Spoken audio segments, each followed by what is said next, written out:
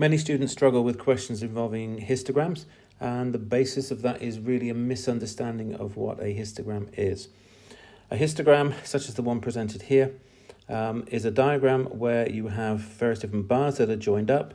Quite often the bars are different widths, but it's the area of the bar itself that actually represents the frequency.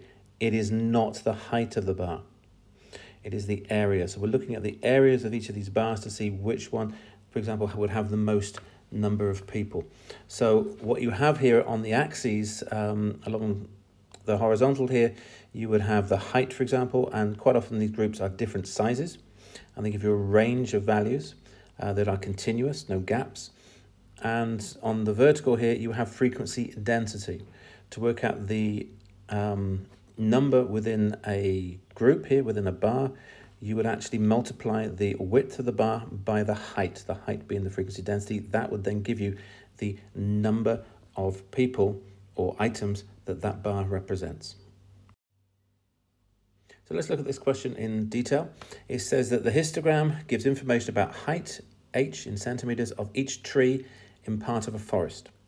So we have heights ranging from 200 being the shortest to 800 being the highest. And we have a frequency density, but we do not have the scale here. So this is going to cause us a bit of a problem. It tells us that there are no trees less than 200, no trees greater than 800. That's clearly shown on the diagram. The number of trees for which h is, you could say, between 300 and 400 is 8 fewer than the number of trees between 400 and 500.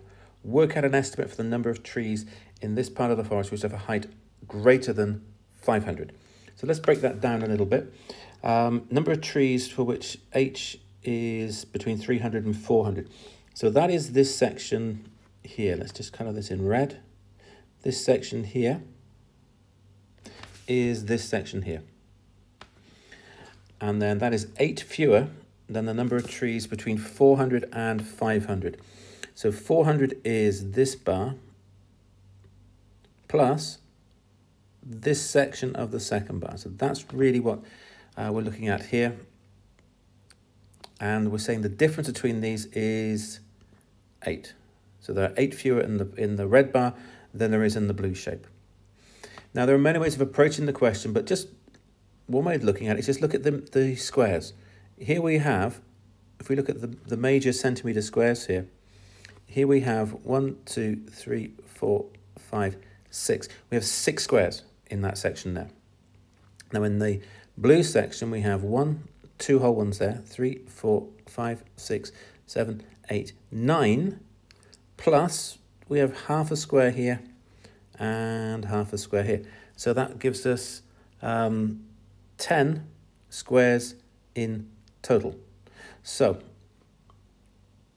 we could write a little equation on that. We could say, well, we have 6 squares plus 8 is equal to 10 squares. We have the 6 squares here is 8 less than the 10 here. So 6s plus 8 is equal to 10s, s being the number of squares. So looking at this, then we can say, well, 8 is equal to 4 squares. And so 1 square is equal to 2, and that is 2 trees. So we know what 1 square represents. Now it asks here to work an estimate for the number of trees in this part of the forest that have a height greater than 500 centimeters. So greater than 500 centimeters. So that's from this point here on my graph all the way across to the end of my graph. So let's just look how many whole squares we've got. Let's see if we can do that.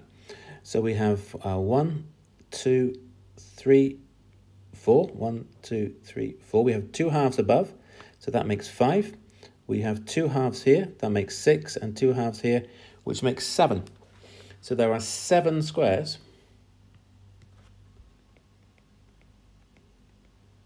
that are greater than 500 centimeters. So 7 times 2, because it's 2 trees per square, equals 14 trees. And what we've done here is we've actually answered a histogram question without bothering with the frequency density at all. We've not calculated it, we've not done the scale.